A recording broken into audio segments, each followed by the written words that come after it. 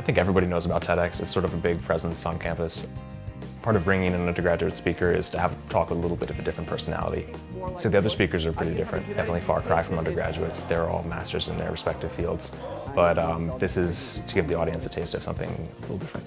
The talk is centered around the idea that pornography is the new tobacco. I think I'm sort of in a unique situation where I've seen a lot of this community and what it can do, and I've been fortunate enough to actually help some people.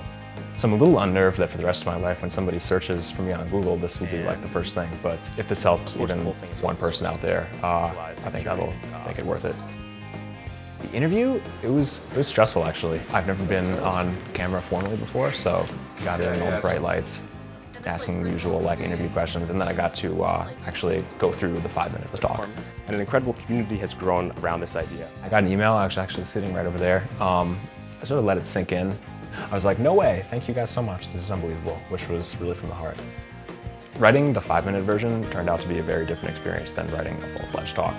The interview was really just getting the ideas across as efficiently as possible. So instead of just adding to it, it really involved sort of rewriting the talk, but I think we're pretty happy with how it came out.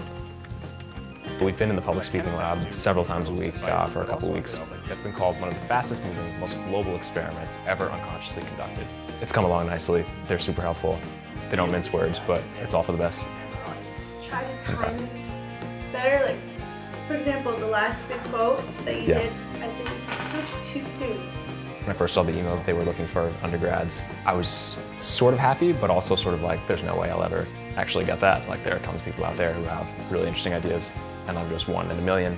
But lo and behold, now I'm here.